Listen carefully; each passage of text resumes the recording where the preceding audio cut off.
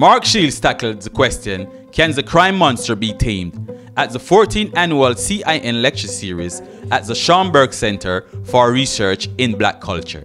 Gil Baily presents his first comeback gospel extravaganza 2018. We chat with celebrity Chef Troy of Chef Troy's table about his upcoming Caribbean brunch, a vegan-friendly experience at Pulse Zero Bar and Cocktail Lounge.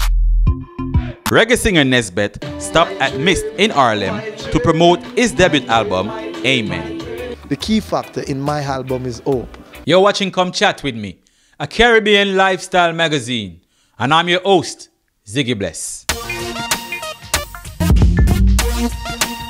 Welcome, you're watching Come Chat With Me, and I'm your host, Ziggy Bless.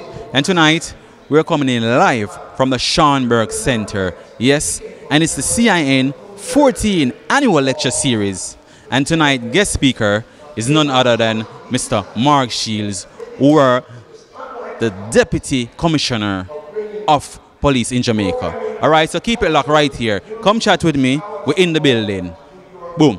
The 14th Annual CIN Lecture adds the largest attendance as measured by Schomburg Center in New York. The venue was filled to its maximum seating capacity with standing room only. Bob Gore was the master of ceremonies for the evening. Presenters included Dale Todd from Jampack and title sponsor Dr. Patrice Charles. Paul Prasad, Director of African American Affairs, State of New York, delivered a message on behalf of the Governor of New York, Andrew Cuomo. Lloyd Williams, President of the Harlem Chamber of Commerce, also gave a welcoming speech. Stephen can tell you when we first thought about bringing it to Schomburg, it was not as well received as we thought it might be. And Stephen stuck with it, and we took the time to convey to the then leaders of Schomburg the importance of what is the 14th annual CIN Caribbean Lecture Series. Stephen Clark of Golden Cross Bakery introduced Mark Shields. But before doing so, I've been asked by Mr. Hill to provide a quick update on our beloved Golden Cross brand. My name again is Stephen Clark. I'm the Director of Marketing and PR for Golden Cross, and I'm here just to give you a brief tidbit on how things are and how we're doing.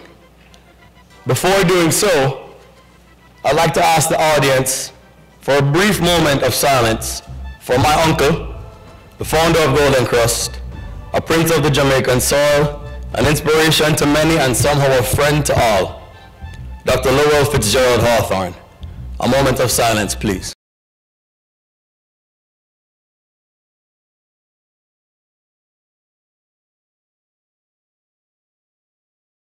Thank you. Our keynote presenter, former Deputy Commissioner of Police of the Jamaica Constabulary Force, Mark Shields, presented on the topic, Jamaica's crime monster, can it be tamed? That having arrived in 2005, until now, with a murder rate of approximately 1,400 a year, in my 14 years, 20,000 people have been murdered in Jamaica.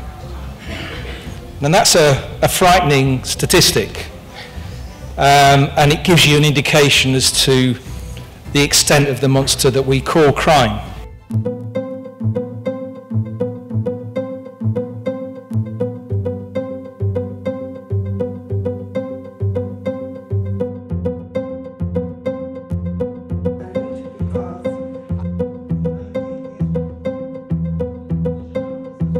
This process confirms the identity of the prisoner. It reveals other names that he may or she may have previously used, and of course it's a cross-reference to the prisoner's biodata against all unidentified fingerprints and DNA samples recovered from crime scenes. And as you can imagine, we have a few of those. But this is the shocker. We don't do that in Jamaica. Even though this simple recording of suspects' biodata is probably, not probably, I should say, it is the most important action after arrest and charge.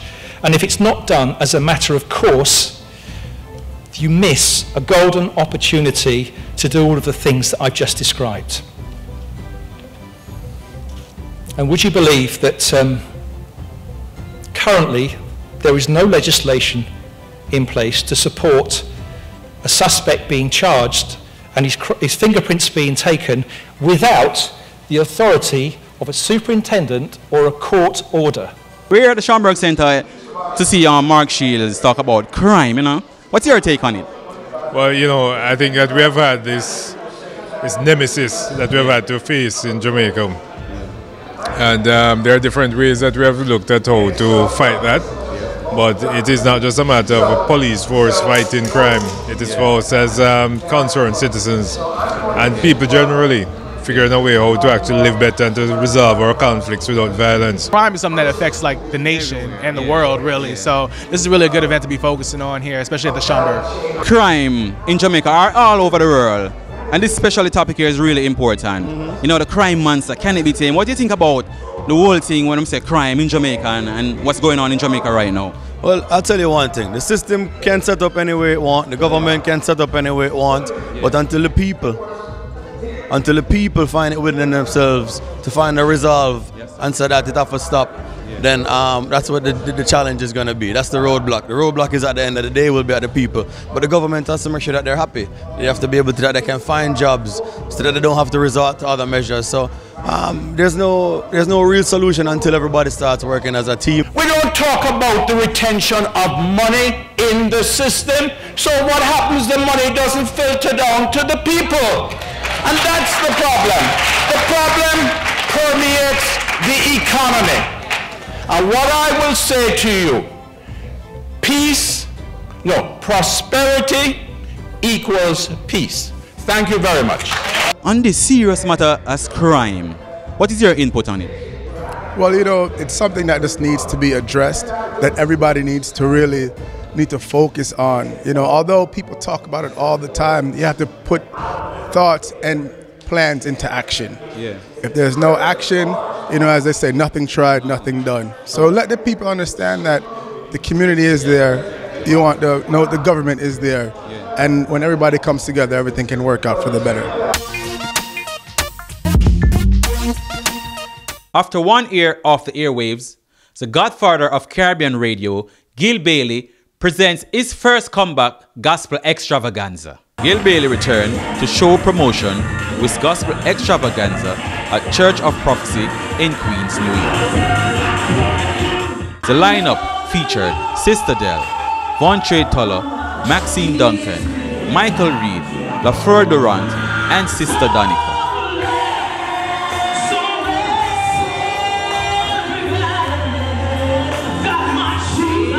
I love the vibe, and you know, once God is in it, you know, everything will just flow naturally.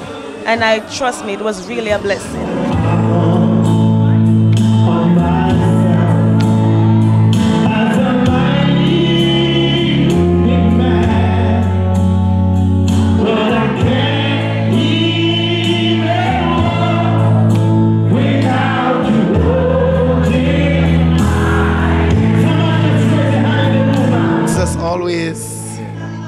Honor to be having the mic in my hand and being on stage, because that's when my help comes. Amen. I'm always a worshiper. I'm always somebody on fire for the Lord. So it was just an awesome feeling to be back in the company of Mr. Baily. I remember the time when I felt so all alone, when I needed Jesus. You performed earlier, and trust me, I'm still shivering. Great performance. How was the energy for you? Well, I want to say I did not perform. I ministered to the soul of people, because that's what I really do. I am here to minister to the soul of people and to let them know that God still loves them, because the energy that the Lord gives unto me is powerful to reach to the souls of mankind, so that they can be delivered, that they can be set free from their infirmities, because my duty here on earth is to save the souls of men. You say you're performing from, I guess, from in the womb, and I love that answer. Before I was born, he knew me. Yeah. So he knew I was going to be who I am today.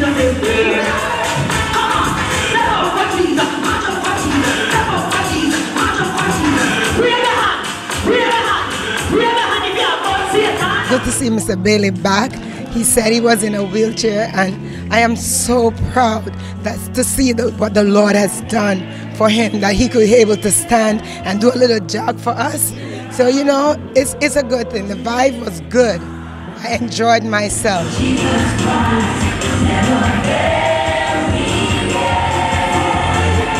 I'm chatting, we were inside of the building of Mr. Baily's extravaganza, you know, gospel extravaganza. Hello, and what is your name? My name is Yana. Yana, how are you doing, Yana? I'm good, how are you? Well, I'm good, Yana. I'm cool. Did you enjoy the gospel show today? Oh, it was great. It was great. You know, I really enjoyed the vibes. It was awesome, yeah. Today was a big gospel show. How did you enjoy it? Enjoy it well, man. It's nice. Yeah, man, nice. We want to see Daddy Baily, you know, all the while. Glad to Mr. Baily's back. He's back again, and I'm getting on fine this time, man. It was good, you know. Yeah. I enjoy it.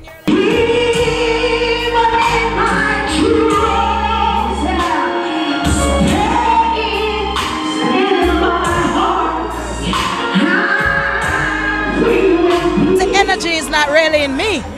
It is Christ, the Christ who is in me, that gives me the energy to minister the way I do and to bless the people of God, and so that yokes be broken and fetters will be loose and people will be set free by the blood of Jesus. And that's where I get my energy.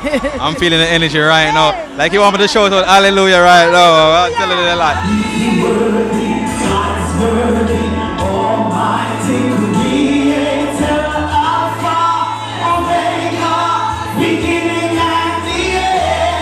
Well, the thing is, I've known Mr. Baily going on about 19 years now. My very first time I had ministry, he was the one who put me on a stage, on a platform at all. Yeah. When nobody didn't know me, Mr. Baily will know me. So big props to Mr. Baily. God know. Glad for seeing comebacks, you know? Me too. Yeah. You go in a little segment one at a time where a DJ me hear a DJ, man say what? Well, here's the thing, sir. I can speak and spooky, but when it comes to jam, I can't jam same way. And the culture, not true? Yeah, the culture, that man. God is good. God is good. I have the most loving people in the world that follows me all around. This is my first gospel show. People from Jersey, people from all over attended and support me, and I'm glad for that. Chef Choi's table is a sustainable way of life. Chef Choi wants to feed you, nourish you, educate you, inspire you, and heal both your mind and body. Growing up, my ambition was never to actually be a chef. But you know, growing up in Jamaica, our thoughts are usually to be a policeman or a soldier or, you know, somebody of service to the community and to the country. A chain of events that occur actually sparked my culinary career, you know, unusual event, so to speak. There was a flu season going on in Jamaica and my mother got sick. Also, my stepfather, who was living with us at the time, also got sick. So on the Sunday, my mother got sick and I had to prepare our traditional Sunday dinner. And that kind of sparked the interest and the excitement of me cooking. Any opportunity I get, I'm cooking. You know, if it's even some mackerel and dumpling or, you know, some mackerel and rice or some chicken back, or, you know, when you grow up in a Jamaica, in the country lifestyle, if we got a river, go run boat, I was always the one who jumped to the opportunity of actually cooking and preparing our meal. Cooking grew on me, and from that point on, I've just been trying to wow people with my cooking, and it's actually working now.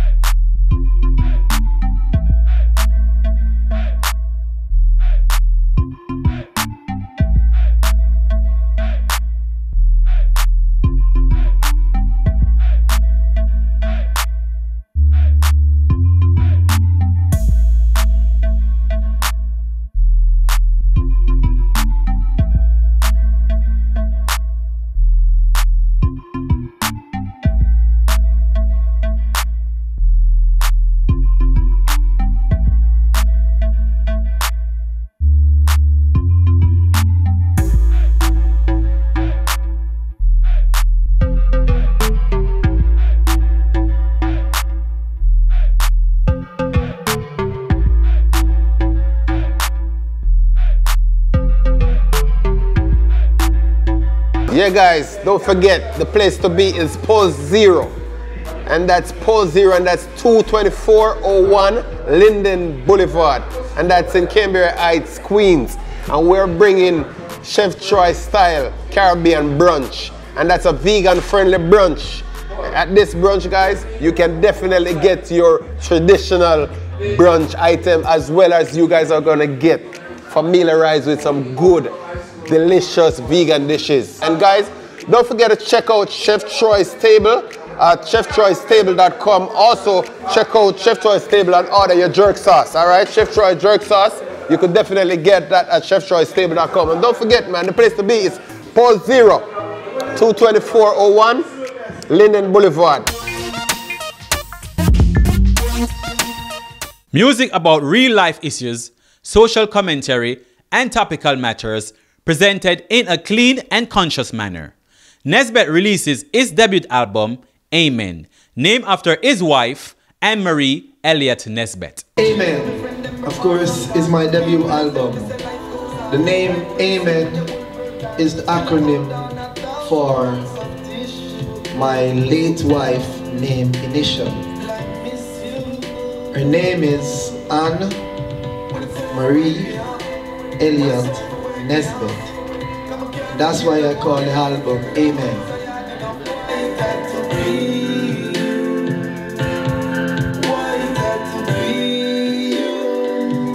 Nesbeth embarks on a promotional tour to promote his debut album, Amen.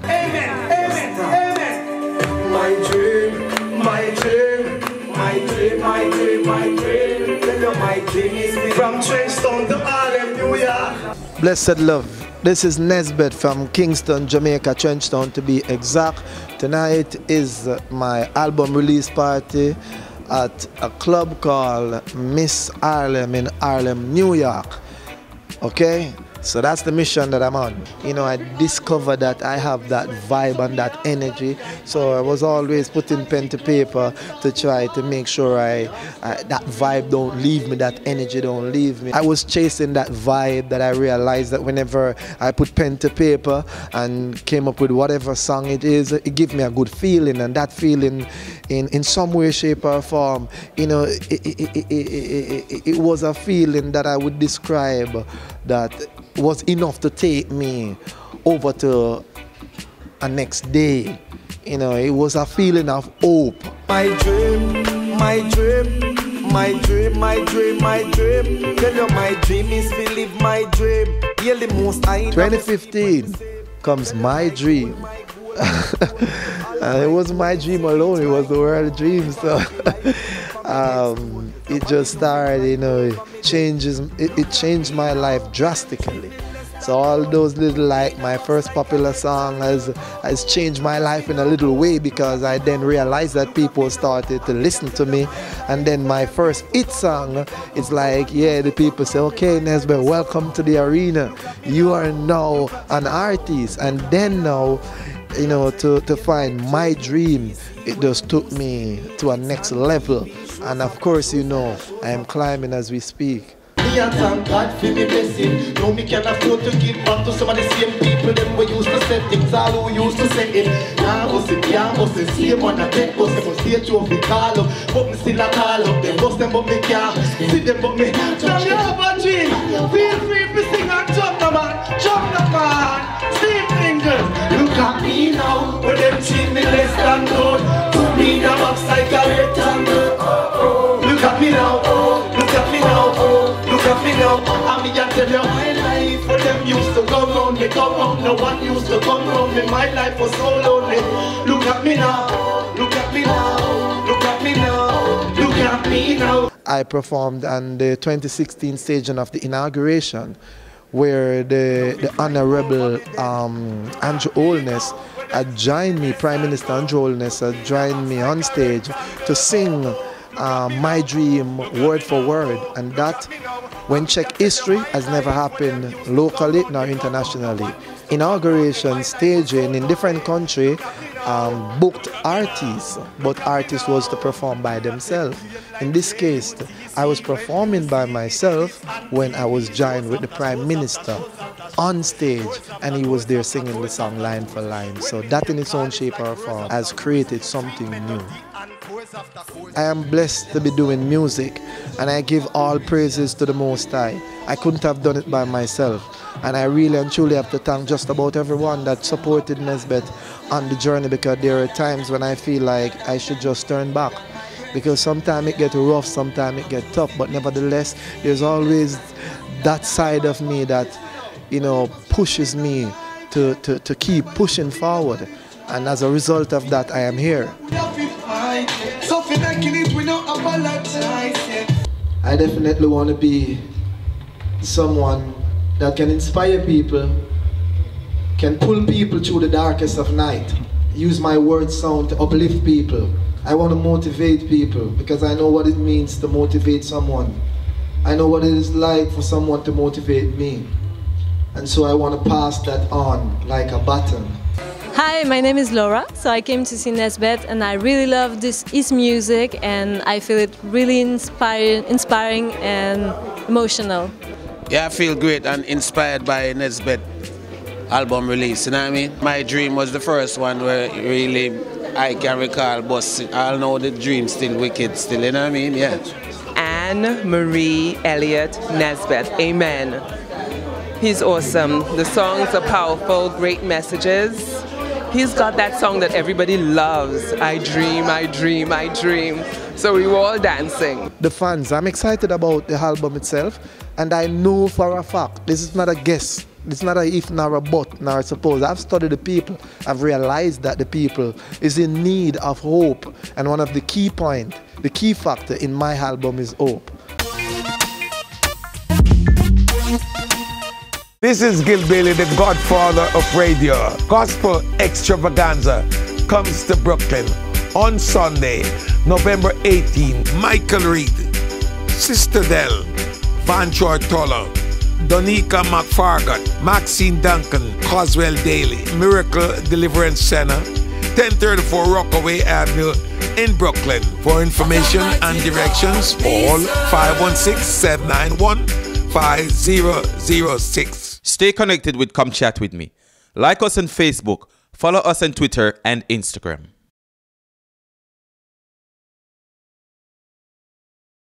Thanks for watching Come Chat With Me. Tune in each and every Sunday right here on CIN. See you next week. Two roads before you, you got to pick your choice. One leads to destruction and one to eternal life. Don't veer off to the left, don't veer off to the right. Stay in the straight lane that leads to the light. Simply Kills.